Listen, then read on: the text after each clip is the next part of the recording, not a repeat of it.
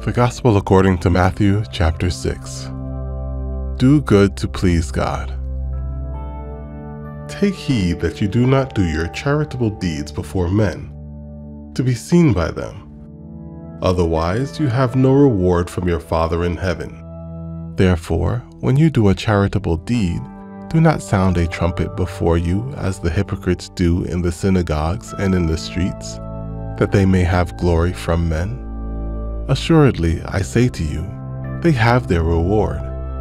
But when you do a charitable deed, do not let your left hand know what your right hand is doing, that your charitable deed may be in secret, and your Father who sees in secret will himself reward you openly.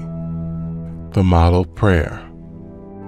And when you pray, you shall not be like the hypocrites, for they love to pray standing in the synagogues and on the corners of the streets, that they may be seen by men.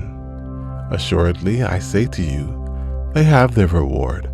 But you, when you pray, go into your room, and when you have shut your door, pray to your Father who is in the secret place. And your Father who sees in secret will reward you openly. And when you pray, do not use vain repetitions as the heathen do, for they think that they will be heard for their many words. Therefore, do not be like them, for your Father knows the things you have need of before you ask him. In this manner, therefore, pray. Our Father in heaven, hallowed be your name. Your kingdom come, your will be done, on earth as it is in heaven. Give us this day our daily bread, and forgive us our debts as we forgive our debtors. And do not lead us into temptation, but deliver us from the evil one. For yours is the kingdom, and the power, and the glory forever. Amen. For if you forgive men their trespasses, your heavenly Father will also forgive you. But if you do not forgive men their trespasses, neither will your Father forgive your trespasses.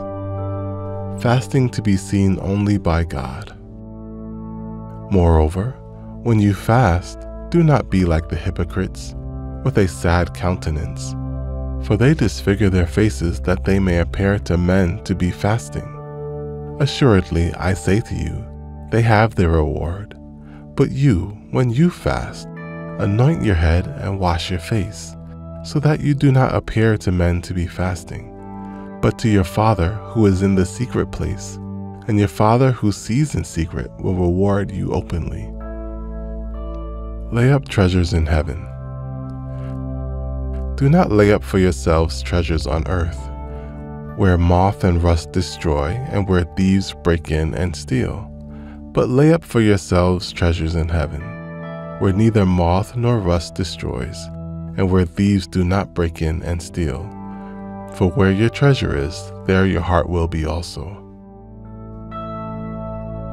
The lamp of the body. The lamp of the body is the eye. If therefore your eye is good, your whole body will be full of light. But if your eye is bad, your whole body will be full of darkness. If therefore the light that is in you is darkness, how great is that darkness?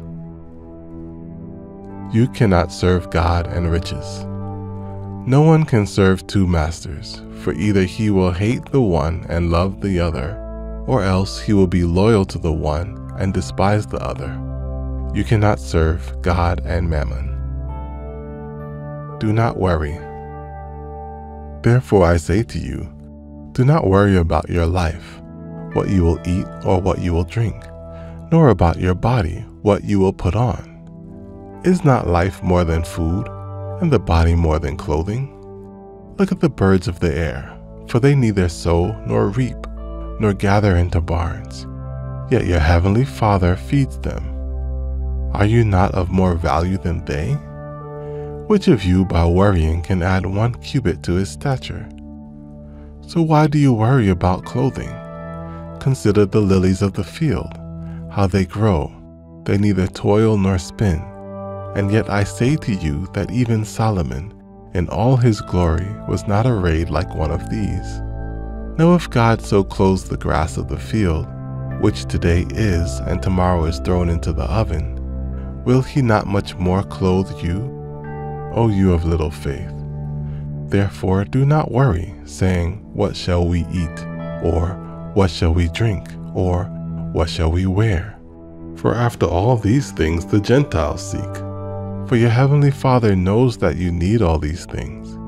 But seek first the kingdom of God and his righteousness, and all these things shall be added to you. Therefore, do not worry about tomorrow, for tomorrow will worry about its own things. Sufficient for the day is its own trouble.